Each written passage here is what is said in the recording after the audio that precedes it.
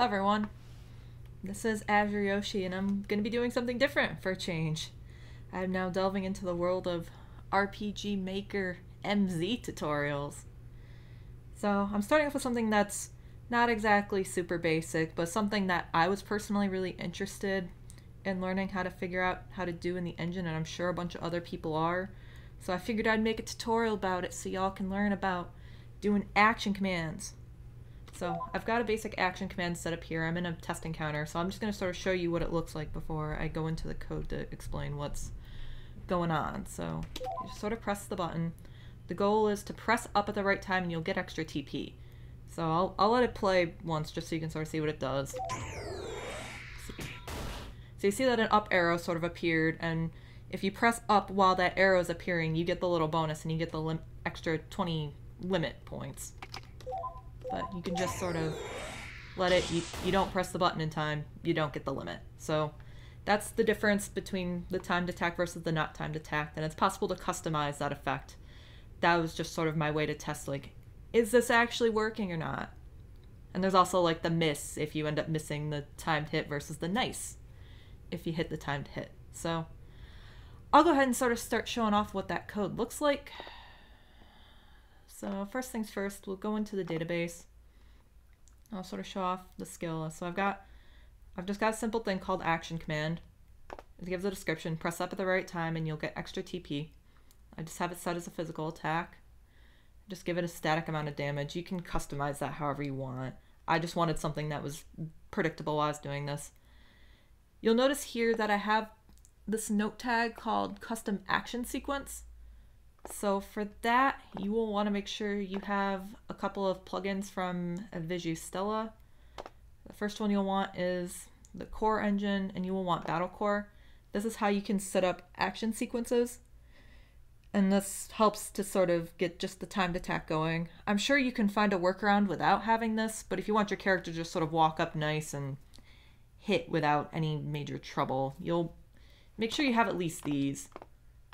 If you want the effect to be like particularly nifty, there are some like action sequence enhancements, so that you can also purchase from them.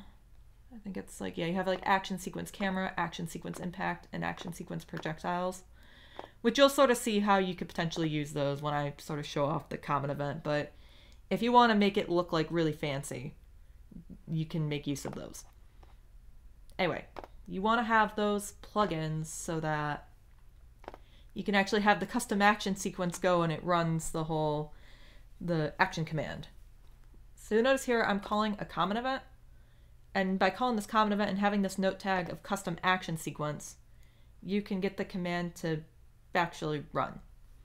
So let's go take a look at the common events needed to get this done. So first things first, there's going to be two common events basically that you need in order to get it to work. First one I've called just count frames. It's a parallel event. If you don't know what a parallel event is, like it's sort of, you can see the description here. If you don't set a trigger, it'll just run when you call it. Auto run basically just means it's just going to run continuously and player input is not allowed. You don't want to set it to auto run. You'll want to set it to parallel for this to work properly. And I've got a switch here just set up called count frames just to make sure it's not constantly running in the background. So, I mean, I've got like game started, cutscene started. You can just have count frames. Whatever you want to call it, it doesn't particularly matter. You just want to switch so that this isn't going in the background nonstop. And what you'll want to see is, what you're curious to see, is called action command. So you'll see here that the plugin I was referring to, like the Visual Stella Battle Core, that's what helps you do this action sequence. And if you aren't familiar with action sequences, there are just a few different steps you have to follow in order to get them to work. This first one is called set up the action set. Basically, you have to run this first for the action command, for the action sequence to run. So you want to make sure you just have this to start. So you'll notice here I've got this control variable called time in frames. So if you just open it up, I've just created that to measure how much time has passed for when you press in the action command. And I just sort of, I make sure to iterate it here at 0 so that it doesn't automatically have like a leftover number somehow strangely when it runs into this command. So I just put it here at the very beginning of this common event as a sanity check. You'll see here I put on count frames. For the common event count frames, I just named them the same thing. I'm like, turn on count frames so like if I call this common event, it'll actually run in parallel. So this next step is for action sequences. So you'll notice when I ran the action command, like the character moved up to the target before the arrow appeared. So that was just me moving the character over. It's got a bunch of fancy commands involved. Basically, it took 30 frames to get there. It determined how far to get. It approached the current target, which was one enemy, and it's set to wait for movement. So that means that it's going to move first before the rest of this common event runs. The next thing is I show a picture. So I've got it so it shows an animated picture. It doesn't have to be an animated picture. It's basically all I was just showing was an up arrow. That's not that difficult to set up, I'm hoping, but I'll just sort of show it. So I've got this image. You just load it into, I think, your characters folder. I've got it, like I said, this one I've got set up to be animated, so it like hovers up a little bit, but you can just set it up so it just like calls a singular image. I've placed a direct designation on the map. I'm sure you can get fancy with it and have it like appear right above the character if you really want to. I just wanted it to be somewhere where it was easily visible. And because the arrow I have is so small, I just sort of cranked up the width and height a little bit. So yeah, that's just sort of how I got the image to show to sort of indicate, yeah, you should press up. Okay, so this next thing here is, you'll see that I've got a label set up called check again. Labels are really convenient for jumping back into previous parts of your code. So by having this label in here and being able to jump back to it later, this basically means, oh, if the player doesn't like hit a frame perfect, pressing up at frame perfect, they still have a chance to get it. Because you'll see here, like I'm giving them 60 frames, like so they have a second to hit the button. You don't put this label here and allow them to loop back. You're basically expecting them to get it like perfectly. So make sure you give player a chance to do it. So now you see here, for this next step, I'm actually calling my common event count frames. So now it's going to be starting to iterate the time in frames variable. And you'll see here, as it starts to count, it's like you've got 60 seconds basically to hit the up button for the action command to be successful. So what's basically happening is it'll check like, okay, have less than 60 seconds passed. If you understand conditionals, this is probably relatively straightforward. Next step is, so we're using scripts. I know it's a little bit fancy, but so it's this basically the script is like checking input that is triggered up. So basically what this means is it's just going to detect like, have you pushed the up button within this time frame? Now you'll probably see here there's buttons, so you can be like, well, why are we not doing up is being pressed?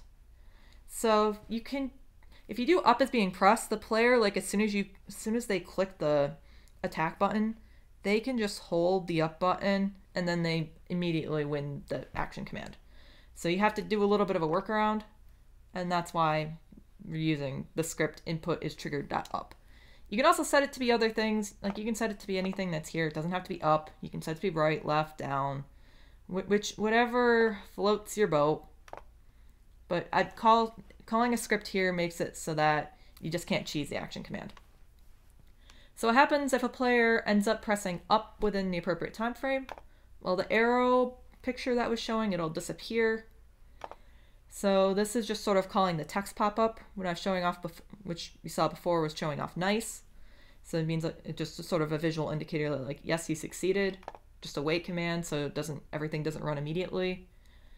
Perform the action, show the animation. The 50 damage is done. And this is like the little bit of a bonus. So I was saying like, oh, if you succeeded, you'll get a bonus. So I just set it here to something simple like, okay, your TP goes up by 20. And it just sort of like, do you get a damage pop-up? You can show if it shows up or not. But yeah, you can also you can also make it so like, oh, you do more damage, or you recover MP, or you attack the enemy's NP.